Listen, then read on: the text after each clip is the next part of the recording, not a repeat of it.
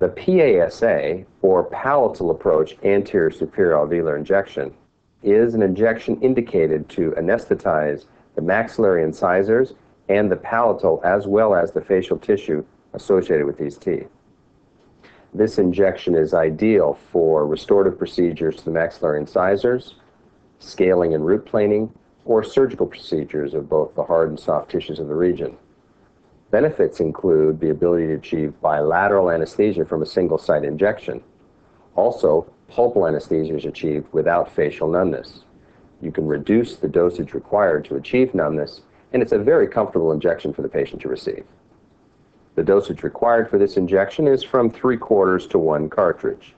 It will take approximately 3 minutes or more to deliver the anesthetic on the slow flow rate. The expected duration is from 60 to 90 minutes. A 30-gauge half-inch needle is used for this injection. Set up the wand as usual and perform an aspiration pretest. This injection is initiated just lateral to the incisive papilla, targeting the incisive canal. The objective is to gain entrance into the incisive canal and maintain contact with the bony wall. A pre-puncture technique can be utilized by gently placing the needle bevel against the palatal tissue next to the nasal papilla. Use a sterile Q-tip to apply pressure and allow several drops of anesthetic to be expressed at the slow speed. Listen for the cruise control sound tone at this time. Activating the cruise control function will lock in the slow flow rate for this injection. Now very slowly move the tip of the bevel into the tissue, maintaining the slow flow rate. Allow several drops of anesthetic to be expressed into the nasopalatine papilla.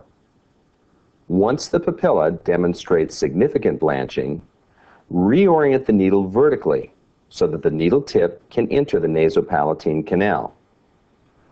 Once the target is reached, perform an aspiration. Listen for the cruise control sound and reactivate the cruise control for the remainder of this injection. Once an adequate volume of anesthetic has been delivered, remove the needle slowly and use the Q-tip to catch any excess drips that may occur. You will notice significant blanching both on the palatal tissue as well as the facial tissue associated with the maxillary incisors.